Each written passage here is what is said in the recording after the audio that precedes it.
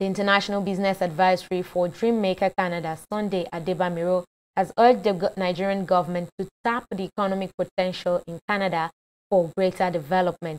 This is in a bid to promote foreign direct investment between Nigeria and Canada and also improve trade relations between both countries.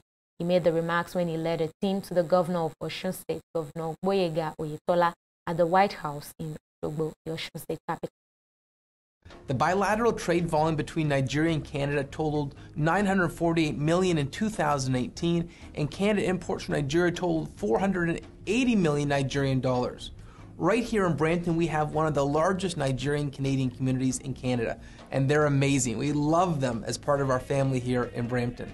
The NCIS conference seeks to build the bridge that facilitates trade and investment between Canada and Nigeria, and the city of Brampton is poised to be that gateway, that catalyst for investment opportunities in Canada in these various economic sectors.